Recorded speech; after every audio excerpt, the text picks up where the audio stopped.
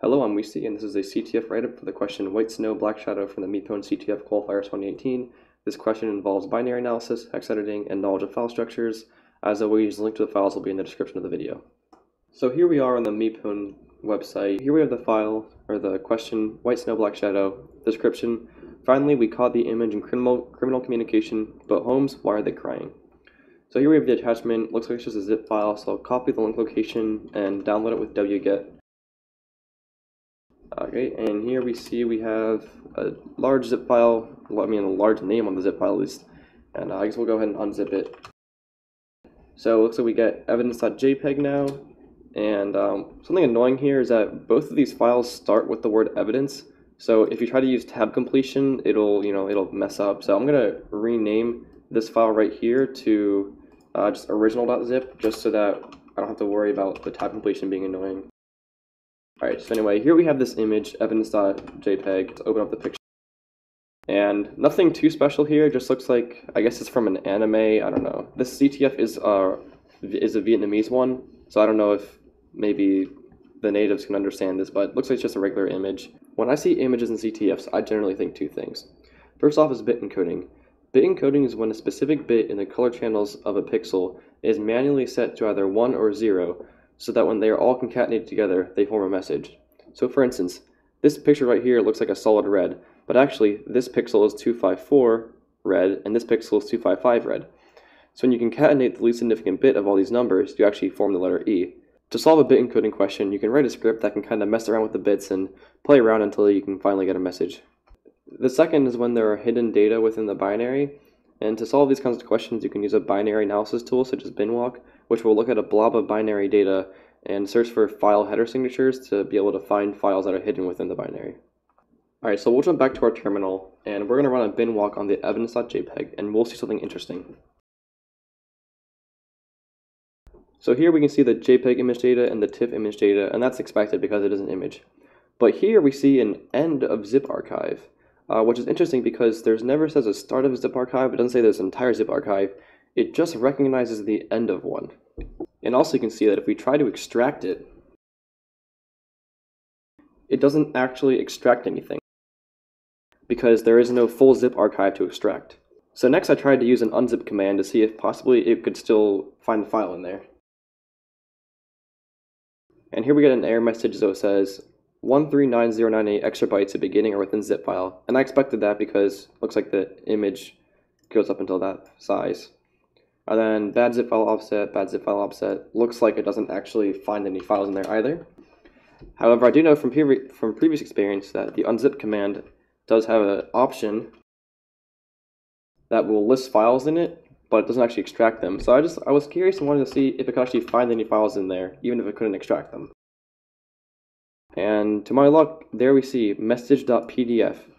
Obviously we couldn't extract that, but this shows us probably the flag is going to be in there somewhere. So we just have to find out how to get to that file.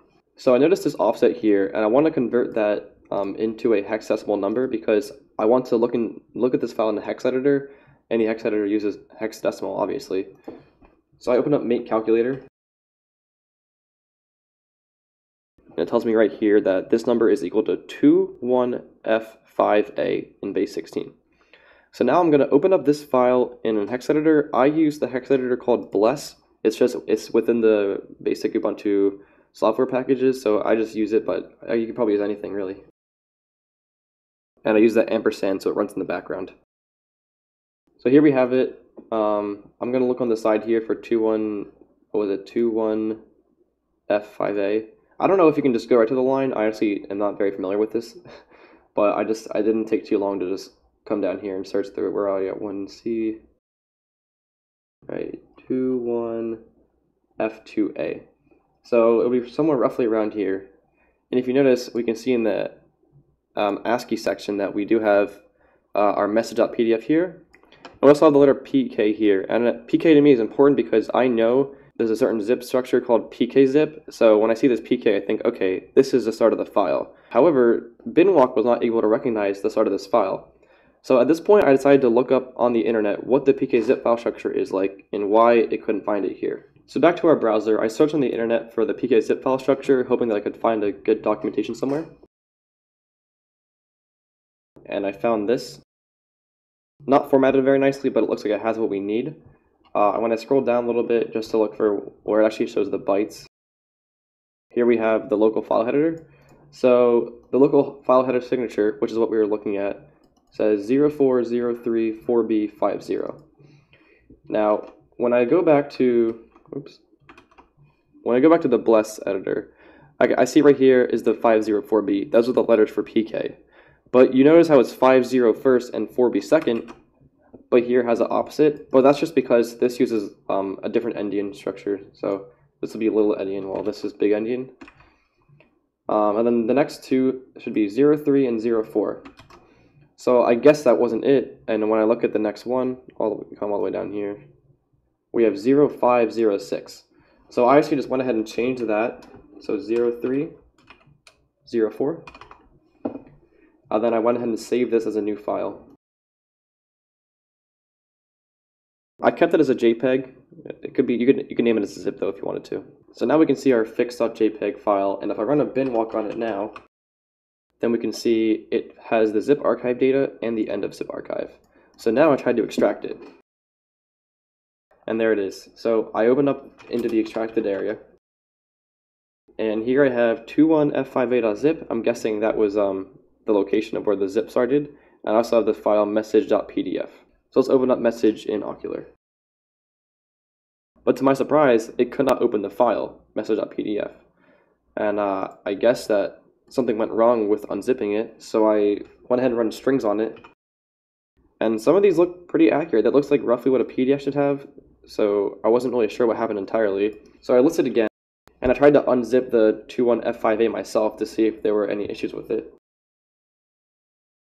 And here we get an error, bad CRC. 0E5B440 should be 54, whatever. At the time, I didn't know what a CRC was, so I looked up on the internet. So here it says, CRC stands for Cyclic Redundancy Check, is a calculation made from all the data in file to ensure accuracy. So basically, reading this, it seems like a hash of the files inside of the zip, and if the CRC is incorrect, then that means when you unzipped the files and then it rehashed it, it wasn't the same as it originally was. So my best guess was that something went wrong with the decompression. So I took a look at the documentation for the file structure of the pkzip right next to my Bless hex editor to see if I could find anything fishy. So for 4 bytes, we have the local file header signature. So that takes 1, 2, 3, 4. Next, we have the version needed to extract. It's like 1400. Next, we have the general purpose bit flag, which would be these two right here. Next, we have the compression method, 0900. And to me, in my desperation, I just figured I would keep trying to change the compression method and see if it would ever match the CRC. I could have written a script to do it, but I figured there can't be too many compression methods, so I just tried it manually. So I opened up my Bless hex editor right next to my terminal. And one thing I want to note before I run through this is that you don't actually have to run a bin walk every single time. You can just directly run an unzip right on the file because it'll skip through all the nonsense and get right to where it needs to unzip. So I started out changing the 09, let's go to 00. Once again, bad CRC. So I'll just fast forward through me looping through all of these. You can see some of them even show up as an unknown compression method. Just as I was about ready to give up, I tried one more. And to my luck, it says inflating message.pdf and no error.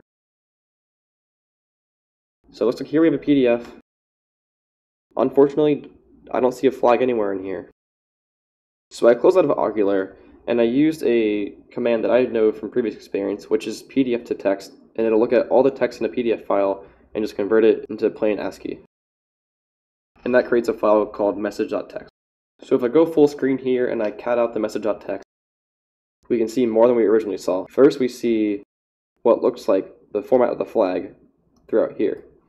So I simply copied all this together.